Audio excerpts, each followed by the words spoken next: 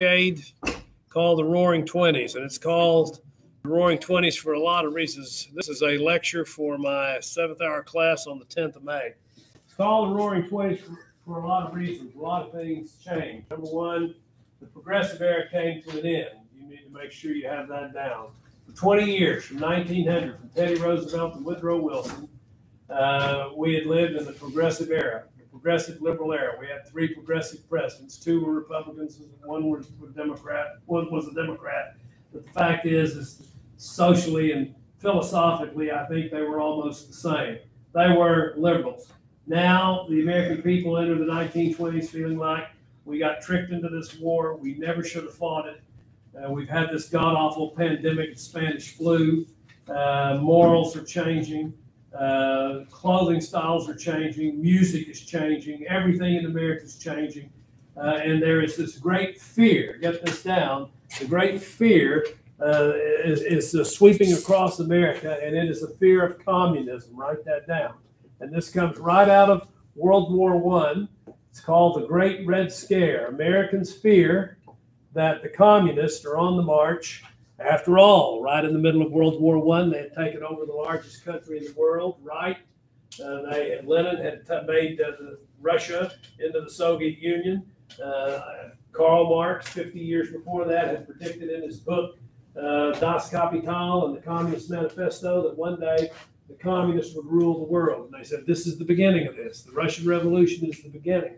And so Americans are afraid that communists are going to take over America.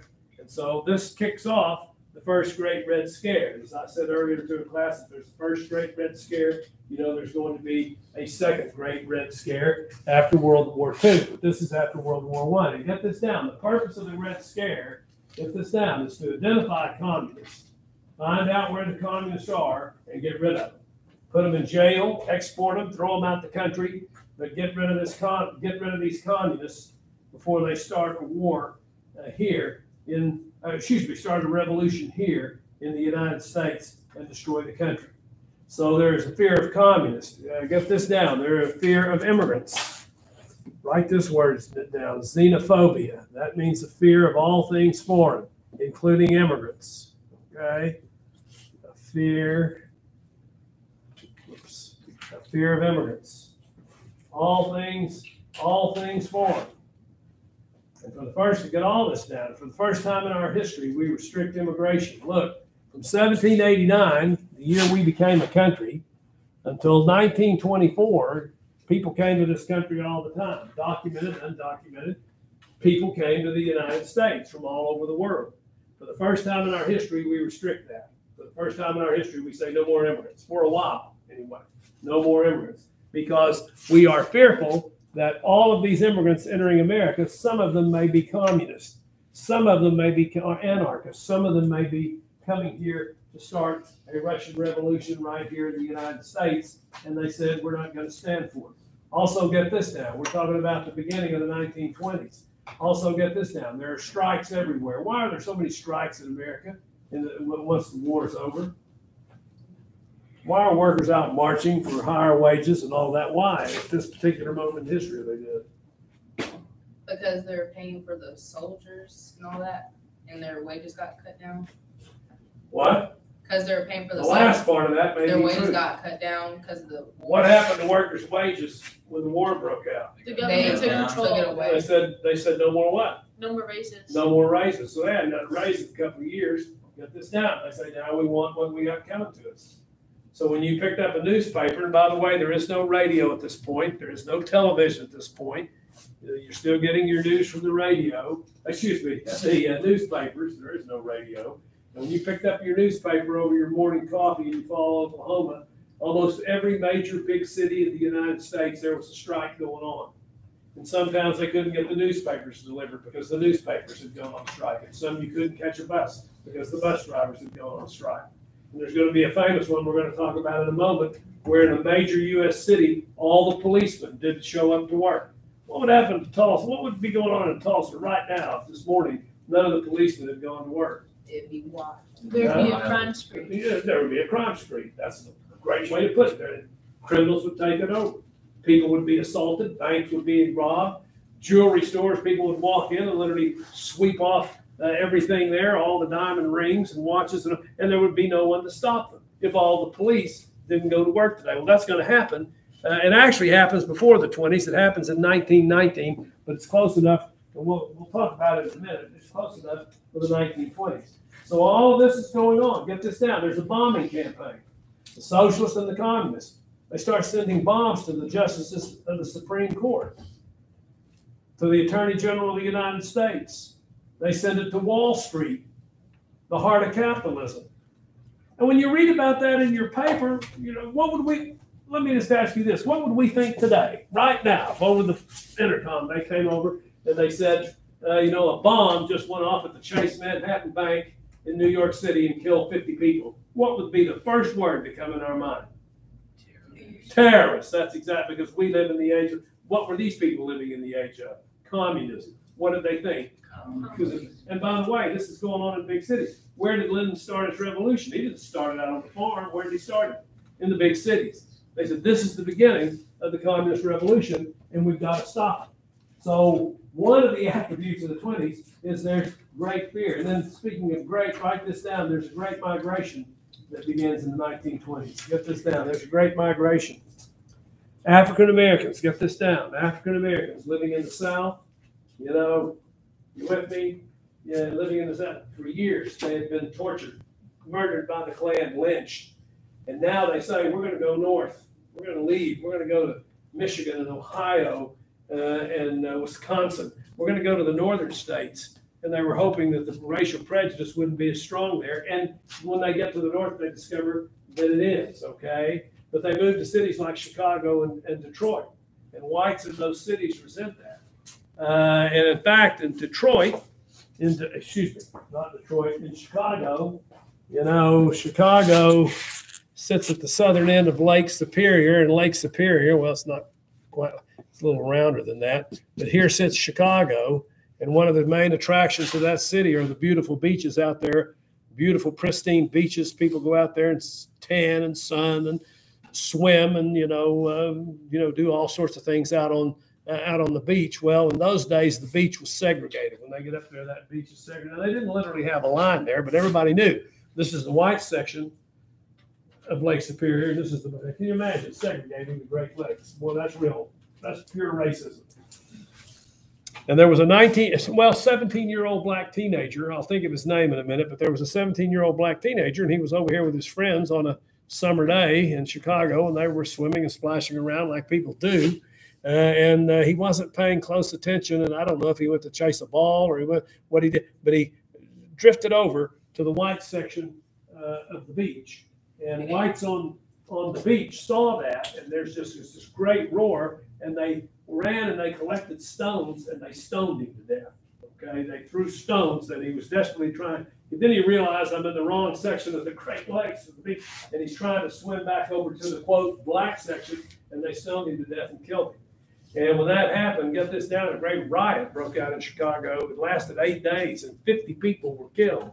50 people were killed in the Chicago riots. I think that was in 1921. 1921. So if you were not a native-born white American, you might have problems in America in the 1920s. Get this down. The 1920s, the Ku Klux Klan is reborn, okay? When the 1920s started, there might have only been 5,000 people in the Klan. By the way, the Klan's still around. How many people do you reckon are in the Klan today in the United States? What? How many would you suspect? 50,000. 50,000? What'd you say? 15. 15? Well, you're close. About 10,000. By the way, they call themselves by different names. They've got their own website, the Aryan Nation, but it's the Ku Klux Klan. And they've got other names too. The Ku Klux, and there's one called the Proud Boys. They're pretty clannish, okay? Ku Klux Klanish. Anyway, they're still around. It's a terrorist. And by the way, they still kill people. If we discovered there were 10,000 members of Al Qaeda living in the United States, this country would be in an uproar. But I guess we've learned to live with the Ku Klux Klan, I think. Anyway, there were about 5,000 of them when the 20s began. But there's so much change, and things are so unsettled And people are so fearful in the 1920s, get this down, that Klan membership's going to grow. What do you think? By the way, get this down. The 1920s, that's the greatest period of Klan membership in the history of the United States. More people were in the Klan, not the 1820s, not the 1860s. I'm talking about the 1920s. That's the greatest period of Klan membership in the history of the United States. How many of you think there were? Just guess. 300,000. 300,000. 5 million. Oh Okay, my 5 million gosh. members of the Ku They Klux Klan. would've liked By the way, which state had the most Klan members in it? Alabama. Nope. But Oklahoma. that's a good guess. Kansas. Oklahoma's pretty much, it's not Oklahoma, but we're pretty much a Klan state. Let me tell you something. In the 1920s, over in the state legislature, the Ku Klux Klan probably had a majority of the members in the Oklahoma state legislature. But it's not Oklahoma, it's not Alabama. What's it? Louisiana. Kansas. Louisiana. What? Kansas. Texas. No, Mississippi. Texas. no. Mississippi's a good guess. Arkansas. Indiana. Oh. Now, what's unusual about that? It's north. It's to the north. It's a northern state, okay? And you wouldn't think that, but guess what? I'm illustrating the point. The Klan's all over. It's a nationwide thing. It's no longer in the South. It's just in the South. It's a nationwide thing in the 1920s. There are so many of them, and I've got these out of order, but there are so many Klansmen. Look at this. There's some Klan chicks. Period. There's Oh. feel sorry for that horse. You know, the horse is in Klan robes. I don't think he had any choice to join. I guess they said, you know, put your hoof print here for a horse. But look, you know, he's but that's the Klan always does. They carry two things: the Bible and the American flag. Okay, if there's anything antithetical to both those, it's the Ku Klux Klan. What's that? What are they doing? Burning the cross. Huh? Yeah, but one of those guys all didn't even down there. Is it praying? Is it praying to the? Oh, somebody lost the contact. No, you're right. They're taking the oath. You take the oath and you had to kneel down. So they're all kneeling down, and you're right. They're burning the cross. So they just did I that got a at random night? What? Why did they burn the cross? To illuminate it, to make it More seen. more visible. Okay. They say that's honoring it. You know, to light it up and you can see it many, many, many miles So if I away. was just walking Seems a through a little bit field, Satanist. if I was just walking through a field one night, I would just see this burning cross and I'd know to run. Well, what they do is they wrap it. They wrap it. Yeah. Well, get out of that field. You're right. They wrap it in burlap bags, sacks, toe sacks. We used to call them, about that thick. You know, they've got that cross in there, and of course they soak it in kerosene and let it set for a while. And then when they do the ceremony, they hit that, the whole thing burns. Yeah, no, I did. How many people did Indiana have out of the 5 million? How many? Well, they didn't have 5 million in Indiana. There were 5 million. Yeah, nationwide. out of the 5 million. I don't know what the population, but I would just a wild guess, and I have no way of knowing what the population of Indiana was in 1920 or even today. But I would say Indiana might have had 2 million people. 2 million people. But they had the most Klan members of any state, and not all people in Indiana were in the Klan, but they just had the most people in there. Now look at that. There's the Klan. 250,000 of them marched through the streets of Washington. 250,000. That's how powerful they That are. is scary. That's the dome of the U.S. Capitol. And they marched right by it, and they marched right by the White House. 200. And then they had a big rally at the Washington Monument, okay? 200, which is about a block from the White House.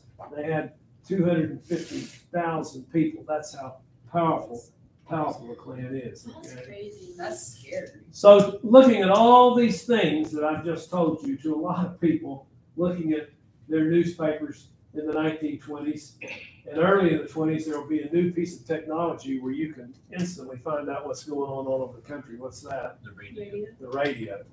The radio. I'm going to show you some people listening to a radio in just a little bit, maybe tomorrow. But anyway, the radio. And now, you know, look, the first radio broadcast was from station KDKA in Pittsburgh, Pennsylvania. You have to write that down with you.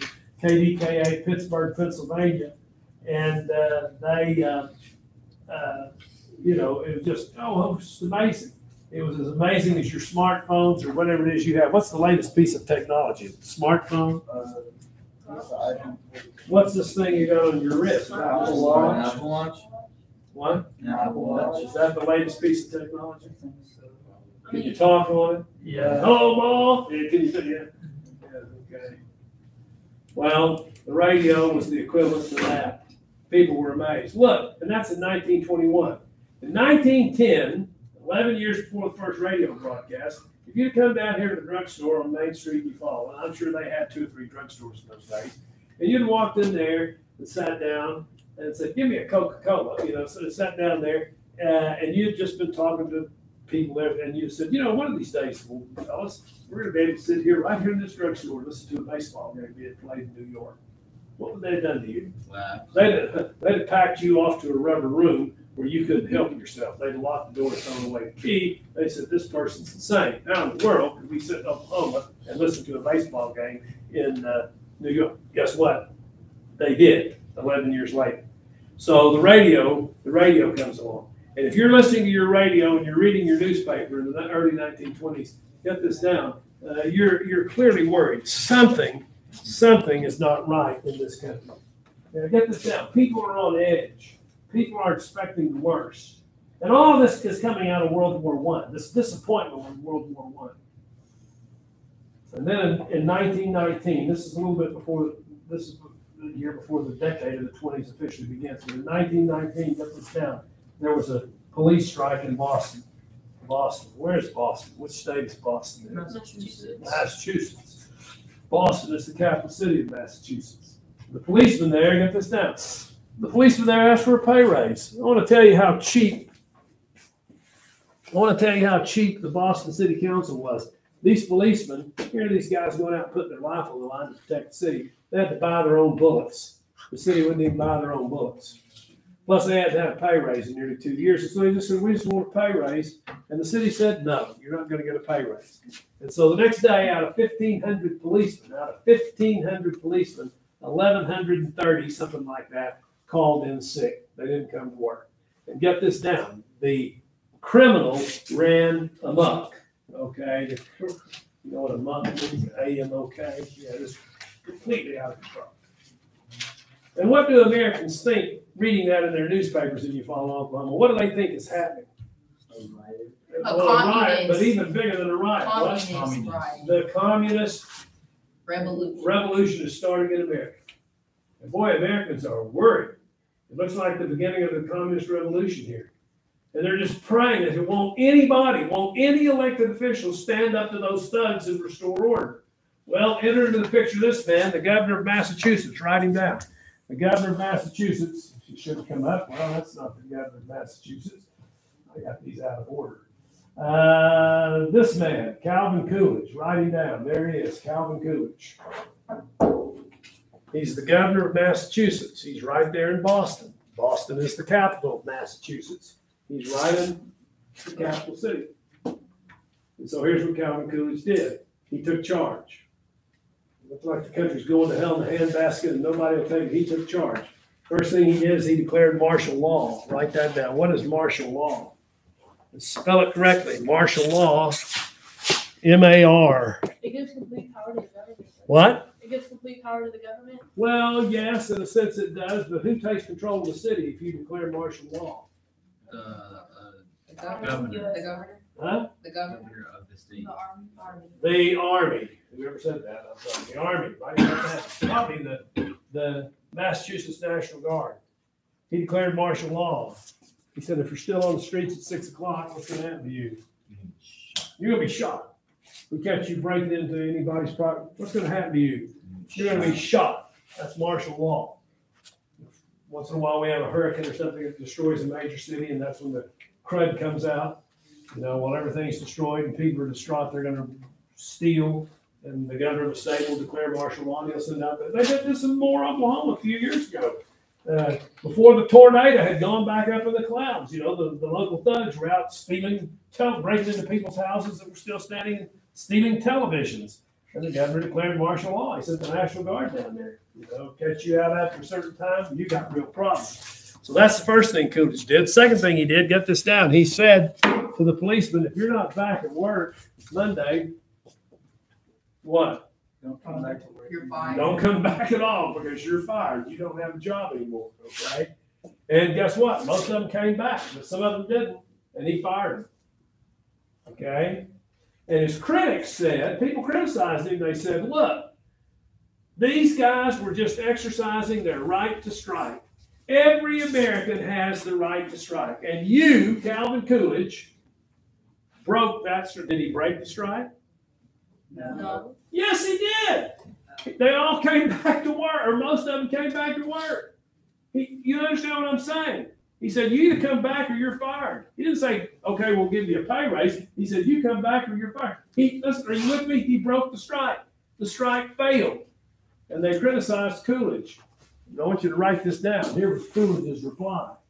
He's going to go on to be president of the United States. He makes a lot of speeches, but I'm going to tell you what, these are the most famous words that ever came out of his mouth, and always associate that with Coolidge. He said, you know, you got a right to strike. Yeah. But there is no right to strike against the public safety by anybody, anywhere, anytime. End quote. What is we talked about a Supreme Court case? What does that remind you of? Schenck versus. Schenck, excellent, madam. Advance to the head of the class. What did the court say to Schenck? You got the right to free speech, but if your speech presents a clear and present danger To the public. to the public, what? You can be It arrested. can be taken away. You can be arrested. And that's what Calvin Coolidge is saying here. Yeah, you got the right to strike until your strike presents a danger to society at large, and then your right can be taken away. You understand that? Yes? Yeah. See? Okay. All right? Well, the next year, 1920, we're going to talk all about this, but we'll just say this right, get this down. So what difference did all this make? In 1920, the next year, it was a presidential election year. And the Republicans nominated Warren Harding. And Warren Harding, get him down. He's going to be elected president in 1920. But they needed a vice presidential candidate. And there's a great fear in the country. I've tried to explain that to you at the beginning of the 20s. People are fearful that the communists are going to take over. So for vice president, they're looking for someone who's a tough law and order guy. Who do they choose? Coolidge. Let me ask you this. Could you say, this is what I'm going to say to you. You did really good on the Schenck thing. Could you say that the Boston police strike was Calvin Coolidge's San Juan Hill moment? Yeah. Yes. Sure could. Teddy Roosevelt storms up San Juan Hill in 1898. 1900, he's nominated for vice president. He wins. 6 months after he's sworn in, McKinley's assassinated, and who becomes president? Theodore Roosevelt. What put him in that position? San Juan Hill. Well, look at this. 1919 was the police strike. 1920, Coolidge is nominated for VP. He and Harding are elected in 1920. They're sworn in 1921. Harding dies in 1923. And who becomes president of the United States? What put him there? Boston police strike. That's exactly true. The Boston police strike. Very, very same thing. And write this down about Coolidge. He's the president for most of the 1920s. And we're going to talk in detail about this, but he becomes president, He becomes president in 1923, and he'll be president until 1929. And it all starts with the Boston police strike. That was his San Juan Hill moment. Everybody with me so far? Yes? Okay.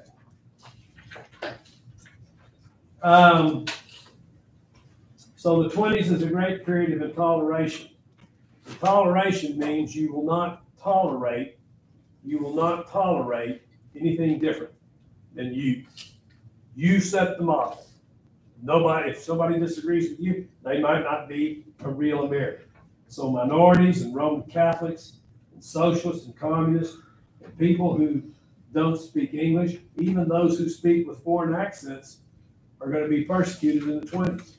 One great example of that was a man named, and you don't have to write this guy down, I'm just illustrating my point, again, back in Chicago, out there on the shores of Lake Superior, out there on the beach, there was an Italian-American named Frank Petroni. Okay, his family, they were immigrants, but he was out on the beach sunning himself, and there were two guys down the beach having an argument. Politics, why something, go to the beach, let's go to the beach and argue politics, that's fun. But they're down there having an argument, and one of the guys in this argument just yelled out to that other guy. He said, "What the hell with the United States?" And when Frank Petroni heard that, it made him so mad. And by the way, he had his pistol. You always need that when you go to the beach. This sounds like today. He took his pistol out, then he walked down, he shot the guy and killed him for saying to hell with the United States. Do you have the right to say to hell with the United States? Yes. Should you be shot for that? No. What's that called? Say to hell with the United States. Freedom of speech. It's called free speech. Yeah. Well, guess what? He killed the guy. They took him to jail. I'm trying to show you the tensions and the atmosphere of the 1920s. They took Frank Petroni to jail. They had a trial. And how long did it take the jury to find Frank Petroni innocent? 10 seconds. How much? 10 seconds. Well, you're pretty close. It took them 2 minutes. They walked in the jury room, and in 2 minutes they were back, and they said, not guilty.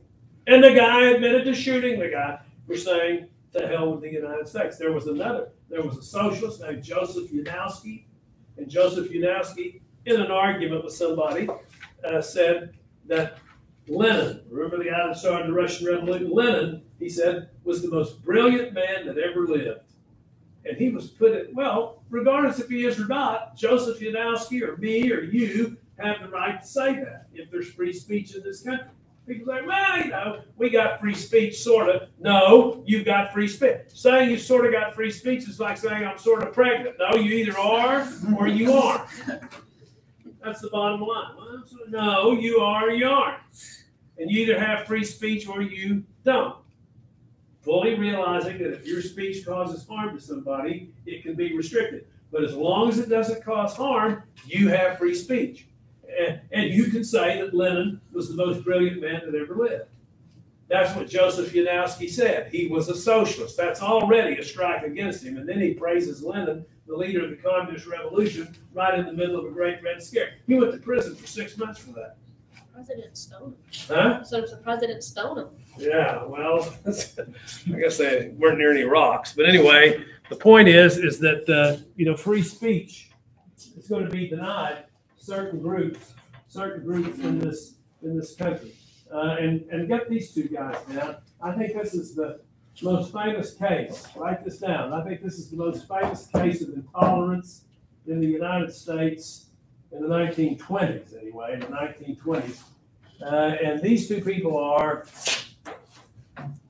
Niccolo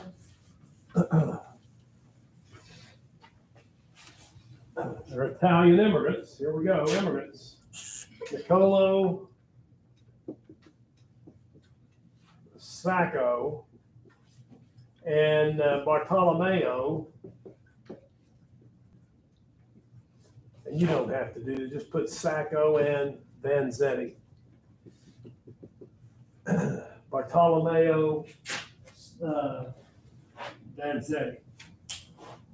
When you get that written down, everybody get up and take a break real quick. Quickly, chop, chop. Oh, we're out of time. Up.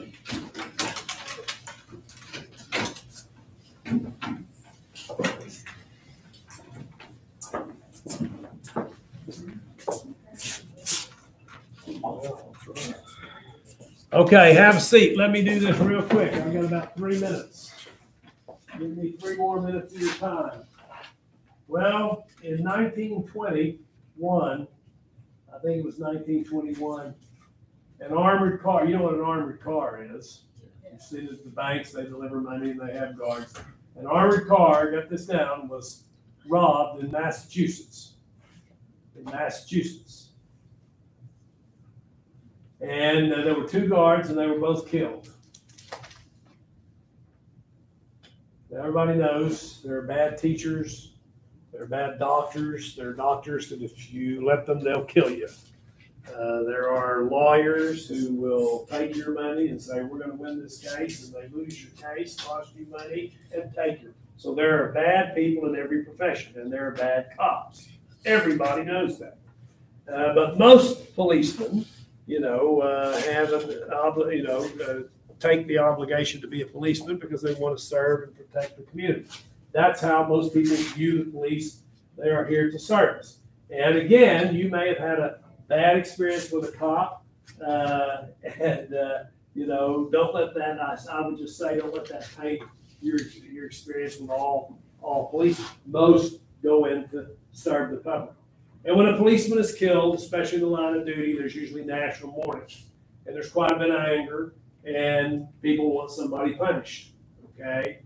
Well, when this policeman was killed, or these two cops, well, I should call them cops, when these two police officers were killed up there in this armed car robbery, people wanted someone punished, okay? And a lot of times when society is angry and they want someone punished, instead of seeking justice, they seek revenge, and there's a huge difference. Yes. What year was this? This was 21, I believe. Don't hold me to that, but I think it's 21. There's a huge difference between justice and revenge. And so anyway, these two men were prime targets to be accused for this crime. Number one, they were immigrants. Number two, they barely spoke English. Number three, during the World War I, they had received their draft notice and they'd gone to Mexico to avoid serving in the war. They were considered to be draft dodgers. And number four, they were anarchists, okay? I mean, how many strikes did these guys have against them in 1920s America? And get this down, they're going to be arrested and taken to jail. And then there's going to be a big sensational trial. The trial lasted 7 weeks. They never traced the money to these guys. They never traced the weapon that killed the two guards to these guys. Did you say 7 weeks? 7 weeks.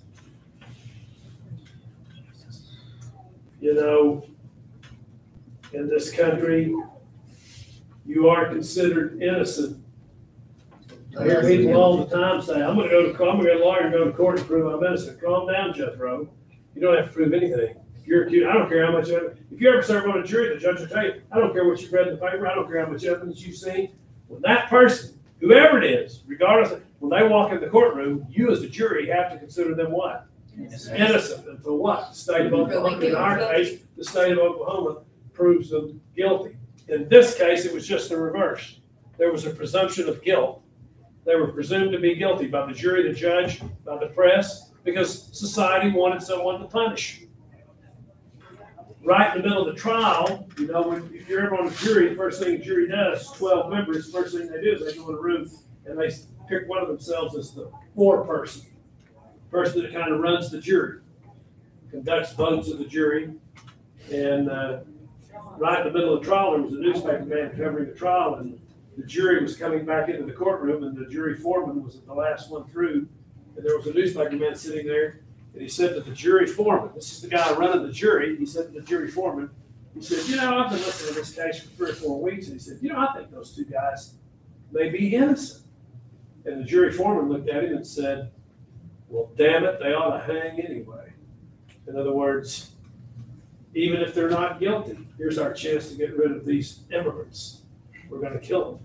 And so for 7 weeks, you know, how long do you reckon it would take if you were sitting on if you were called a jury duty down here in McIntosh County, and for 7 weeks, all day long, you listened to testimony from 75 witnesses, and then you had to go in a room and sort all that out and come to a verdict. How long do you think it would take you to sort through 7 weeks of testimony? At least a day. Oh my gosh! Well, that would be a world record. Weeks, probably. How long did it take them? 2 How much? 2 minutes. 2 hours. That's tough. 2 hours they came back. That proves their minds were made up before they heard. 2 hours. Well, it almost proves it. 2 hours. And what was the verdict? Guilty. Guilty. Montana Brashears come to the office. And Sacco and Vanzetti were put to death in the electric chair. It's a horrible death. They shave the back of your head and put a metal piece there. They shave your ankles and put a metal piece there. And then they hit a switch and send electricity through your body. And sometimes it doesn't kill you at first, and they have to do it again and again. Usually the eyeballs pop out when that happens. It's a terrible way to die. And that's how Sacco and Vanzetti died. And most scholars who have looked at this case, this case that happened 90 years ago, 101 years ago. Those scholars that have looked at this case believe that these men were not killed for a crime they committed. They were killed because of who they were. They happened to be in the wrong place in the wrong decade. This was a great period of intoleration. I don't want you to think that everything in the 1920s is evil and wrong, but there are a lot of problems coming out of World War I. Look at the problems we're having coming out of this pandemic. You know, they had just come out of the Spanish flu. Look at the problems we're having. We have people that are in a neighborhood looking for their friend's house, and they knock on the door, and the guy opens the door and shoots them, or they park in the wrong parking. You know, I think that's because we have been under such tension in this country due to this pandemic. And I'm not looking for an excuse. I'm not making excuses, but I think we can relate in a lot of ways to the 1920s. Well, scurry on to your next slide. Exactly what they said. I think it's technology. Well, and you know what? You're right. This artificial intelligence, you know, but technology's been around as long as the human race. It's a monetizing violence. We just have, we just have to adjust. Because I don't think that we value human life anymore. We just think of it as just like. I think the compliment teaching is calm down. I mean, like, I'm not even trying to be like, I play video games all the time, but like, we're like used to like seeing Call of Duty and all that. I And just like, wouldn't go to shoot someone if they don't have my door. but I feel like people have. I mean, I do get sketched out though. But even nowadays though, like, even on like, you know, on internet. Okay, Ari. What? Taylor, you take forever. Whatever her name is. You're taking that so you can study for the semester. No, unless you but- don't want it. Give it to me. Give it to me.